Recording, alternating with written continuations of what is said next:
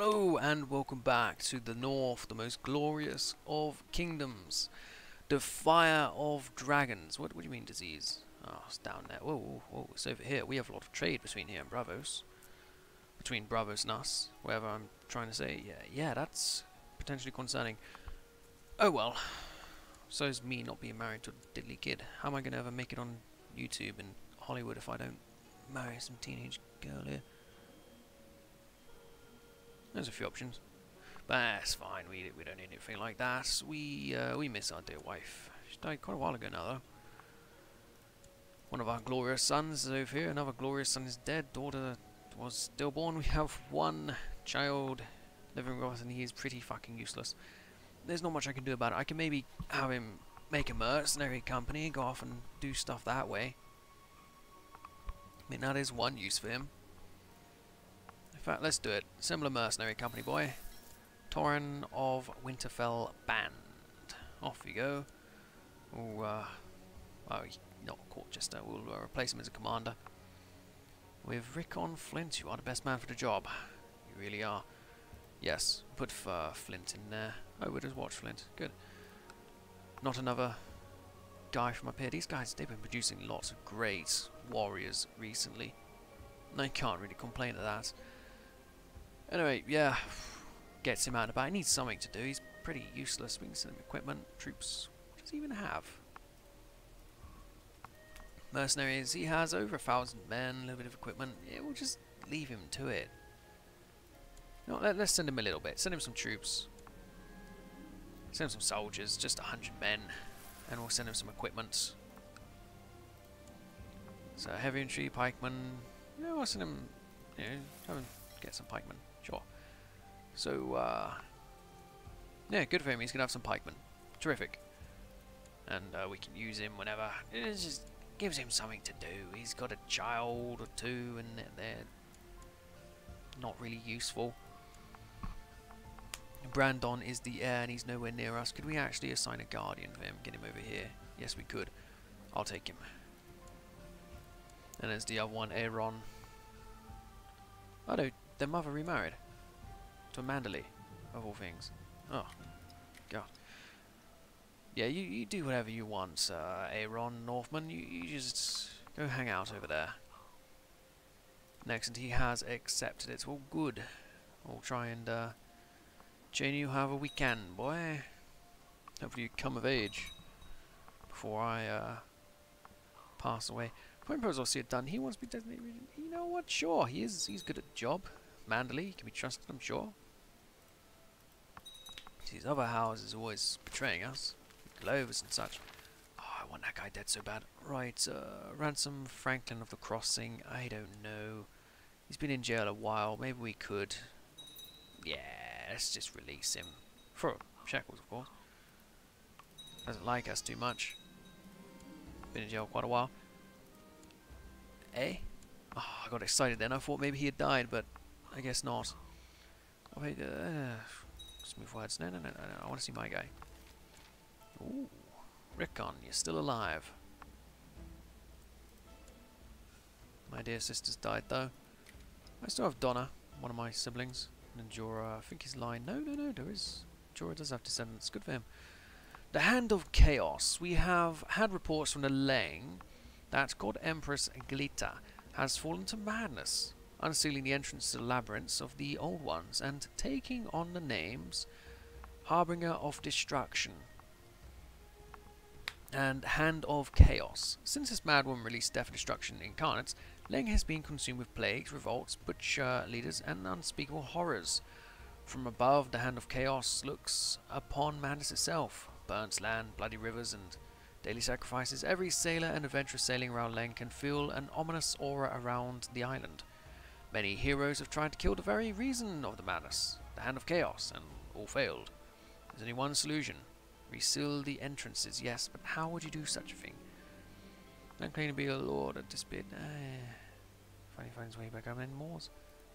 Yeah, sure, let's see who this Moors individual is. An old friend of ours? Should be at the bottom, yes. Moors of the Arsenal. Moors the Clueless. Sorry, just to clear my throat there. Moors. Arsenal, sure. You can be a Gunners fan. Arsenal, the Arsenal colours is more of a red. There you go. You can have the white, I guess. No, gold. There's no cannon, is there? No. Some fucking plants. It's near enough. You know what? Just have that. How's Arsenal? Terrific. Can't fight. Have no real use for you. Do we have any women who need a husband? Yeah, we have a few. She's 33. You can have her. Actually, the other one was lowborn and a bit younger. Do you like 14-year-olds? Are you a Hollywood director? Tyreen Holt? Sure. She's relevant, isn't she? Holt? No. No, she's not. Oh, well, she's married off now to some clueless man who doesn't know what he's doing. What is this Goro? Ah, of course. Alright, Leng, what do we do with you then? Can't do anything. Well, let's not bother then, eh? Let's just leave him to their things. Ah, good news. Some stewardship for Roderick of the North. Good for you, boy. I guess we could do the Great Council, but he is my son's son, so he should be the guy. Your Grace, we have had reports from Leng that the God Emperor Sun Hai has had the entrances to Leverance on Leng resealed with thick stone, in much the same way Emperor Jar had did hundreds of years ago. The people have reported the maddening whispers have faded. It seems the old ones have finally been tombed away from the world again, and their scourge of madness, I guess, defeated. Excellent. What is this? Who's up to no good? Is it House of Oh, well, I'm dead.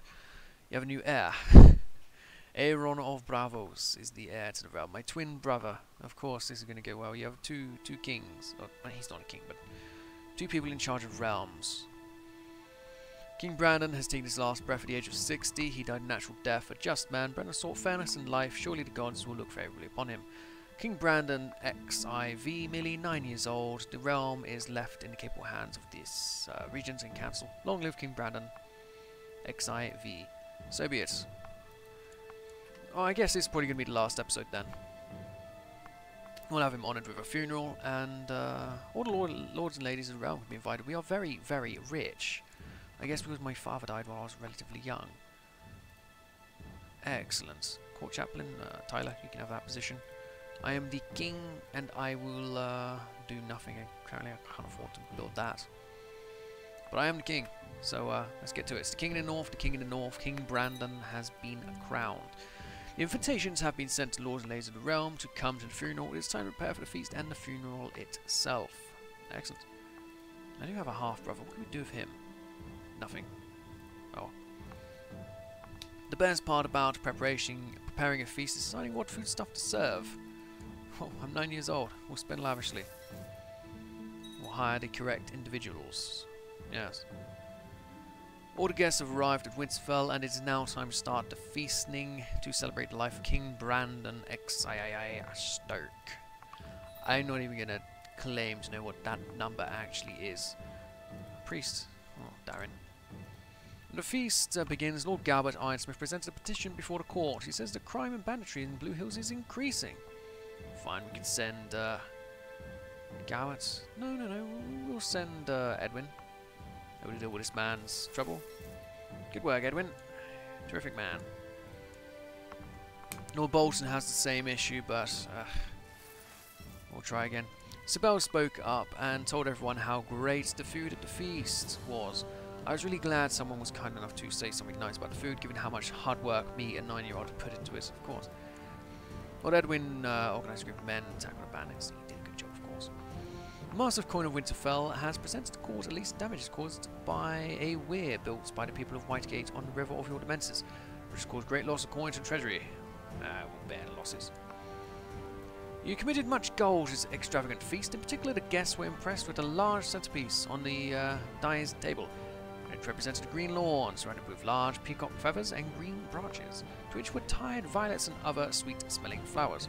In the middle of this fortress was placed, covered with silver. The fortress was hollow and formed a sort of cage in which several live birds were shut up, their tufts and feet being gilt on its tower, which was gilt. The banners of House Stark were placed. Alright, great. Another petition. Great, I'll send the man over to deal with it. Good work. Another Edwin, get out there and deal with this. Edwin, you're really the MVP at the moment. 3 days have gone by since King Brandon passed, and the body was cleaned, prepared for burial, and wrapped in a shroud and laid at the base of Wayward Tree. Kith and close kin of the dead arrived to mourn, which each placing offerings for the dead about the body. As darkness draws in, the gathered party make their way to the Godswood as the eldest kinsman, hooded and cloaked in heavy linen, proceeds forward and enters carrying the runic wayward staff. Everyone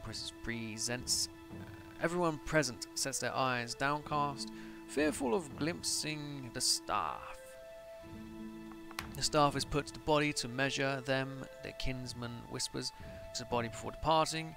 As soon as the ritual is concluded, those closest to the dead gather up the body and carry it to the grave where they offer their final farewells. Goodbye. Goodbye, old man. What's this? He's inherited this now, has he? And I guess I don't have a intrigue anymore to try and kill him off. No. What is this? Your jailers seek your audience, where they're all covered in blood. With them they have your captive, Barbary Snow, in chains. They say a band of armed men broken into cells. She's just a 4-year-old girl. Put her in a secure dungeon, I'll have her released. She's 4 years old. Ransom at all? No, just release her. He's still alive! Your Grace. News from King's Landing of a trial by combat. King Harry's Targaryen demanded a trial by combat from his captor, King Harry's Targaryen. Wait, what? He was defeated at the hands of his opponents, Lord. He was released as showman. What? He called himself a trial of combat, and he had himself fight this man who defeated him, and he gave himself mercy. Okay, this is madness. This is why we must rid the contents of these dragon wielders. Demand reconversion, of course. We will not have such things. There will be consequences, of course. The consequences of you being asked to leave my court. Get out of here. There's no reason for you to even be here. Yeah, Arthur Dane was useful, but he's at the Night's Watch. You guys stopped being useful long ago. You as well. Get out of my court. You foreigners. Oh well. Everyone's I should, as a 10-year-old monarch, I should look at the available women of the North. See if there's anybody who could potentially make a good queen one day. Well, I have a kinswoman, Sansa. There's a Lady Reed. But there is a Stark, a hunchback of a Stark. Huh. Sansa, how are we... She was only a relative. She wasn't close enough to be a cousin, so I'm sure we could get away with it. Yeah. Which appears to be the best option. It's not really inbreeding, it's just distant relatives with the same name. There is also a Lady Paul. No, we'll find that Lady Stark again, wherever the hell she's gone off to. There she is, Sansa. Of course. We'll arrange a betrothal. Oh, it's your daughter. Is it your heir? No. Jocelyn's your heir, and she's married to a Peasbury. Winifred, Sansa, Wyler. Yeah, Sansa, you'll do. The hunchback. Actually, no, could we go with Wyler? She's not a hunchback.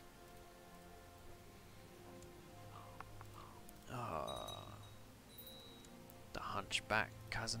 I changed my mind. Can we break this betrothal? I am, 10 years old. So, ignore my lack of diplomacy. Can I arrange a betrothal with this one instead? Princess Wyler. Yeah, we'll go with that one. Good man.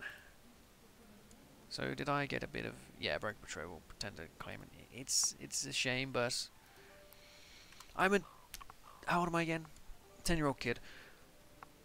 What is this, Your Grace? I write on behalf of the Iron Bank of Bravos to express the, whatever, about the actions of your twin brother, Lord Paramount Aaron Stark. They have failed to pay the due interest on a loan.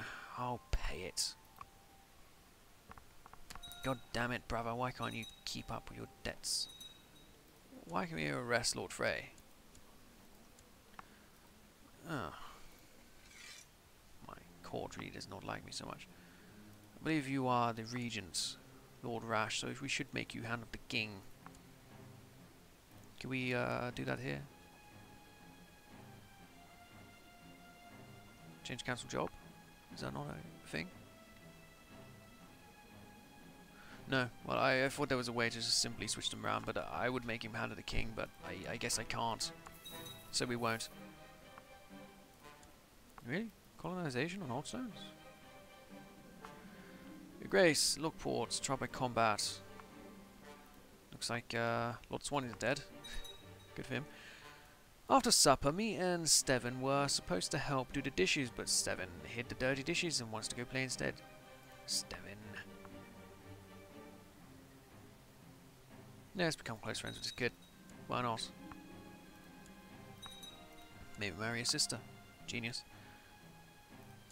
Uprisings down there. Oh yeah, quite some uprisings. Hey you, Ironborn, can we do anything with you at all? Claim Wickham. Claim Wickham in the name of the crossing. Well, it's something. It is definitely something. Who's my Master of the Army? Master of the Army is Lord Bra Stark. He's a brave man. And you have a House of Frey, Ruffles, that's a bit lunatic. It's not the time to go to war. The realm is going through a child monarch at the moment. It's not really the time. And there's been a bit of an outbreak of the bloody flux, so we're going to shut the gates here and going to spend our youth inside the castle, I guess. No countryside for us. Justicar, what position is that? Master of Lords. We'll give it to Ellard Paul of Oldcastle. He's a good man. No blood relatives of the past sovereign stands as the office heir to New Gis, leaving the succession unclear. Therefore, I have decided to use my powers as Lord Protector to crown myself. Good for you, King Misgal. Oh, Ferret Crowley, it's too late for him out. Never liked that kid. Who's this? Ellard. It's too late for him out. What's this? Inherited a castle, Drengate, Southgar. Whatever. Yeah, we'll order people to stand down. These damn Boltons always trying their luck. It's not great, is it? Disease, you're gonna go away. Do we even have a hospital here? We should invest in one if we can. Yeah, let's build a refuge. An excellent man of great military talent has turned up. With no eye and no way to bodyguard me. Well, we're an affectionate child, so what we're going to do with this affection, we're going to spend our treasury just building some refuges, you know, within our own personal duchy. We'll build some refuge. Because we're a good kid. We really are a good kid. So spend a load of money on refuges. We'll be King Brandon, the builder of refuge. For castles, who died? Time for a proper education. What will I become? What education did they give me? Oh no, I get to give it. Still good. Well, it should be Marshal, please. And I'll spend very highly on myself. I need to learn how to do things. My educator is myself. Let's change that. I need a guardian. Somebody in the court be best? You're quite a good man. But you're not in the court. Lord of Last Half. Ricard Karstark, quite a diplomat. Jonas, you are seclusion with their court. Yeah, where's? Secluded in White Harbour. What about Moors? No, we'll just go uneducated for now, I guess. Oh, this is really ravaging our lands, this. Disease. Oh, standing on the balcony, a sudden shivering overcomes you. Something is wrong. Turning around, a hooded man stands only inches away from you. Valar Morghulis, the man says, and it is the last thing you hear before hitting the ground. What? King Brandon has taken his last breath at the age of 12. He died under suspicious circumstances, lost to us far too soon. Brandon died at the age of only 12. May the boy find more luck with the gods. King Aeron, merely 12 years old. The realm is left in the capable hands of the regent and the council, as another 12-year-old takes over. And I don't care what these people think. I have a new heir, and it is Torrin of the North, who cannot be trusted. My twin brother does deserve a funeral, but only the Stark family be invited. And again, my rule must stabilize. Bank Bravos, concern you failure to pay debt. Yeah. So, yeah, that wasn't how I thought this was going to end. I have a couple of half-siblings. Ah, diplomatic folk. Can I change it? No. Oh, damn, I'm going to be a diplomat, it seems. And I have Bravos, which I do need to give out. And you are the candidate that makes the most sense, Torren. So, I guess we'll give you the High Lordship of Bravos. And the Kingdom of Bravos. Lord Paramount Torren of Bravos. Yeah. Hopefully you can be trusted not to kill me. Your son Roderick will hopefully reign and such, but we're gonna... We're gonna leave it on this note. I do want to start a new campaign with the new version of the mod, so I'm gonna leave this one here. We can just sort of leave it to your imagination, whatever happens next. But it's quite the ending. The king was killed, long live the king. So I'll see you guys in the next campaign. I hope you've enjoyed this one. If you do want to show your support for the channel, there is a Patreon link down below, where even a few dollars a month goes a very long way in supporting creation of good quality content on the channel. I'll see you guys next time. Thank you for watching. Goodbye.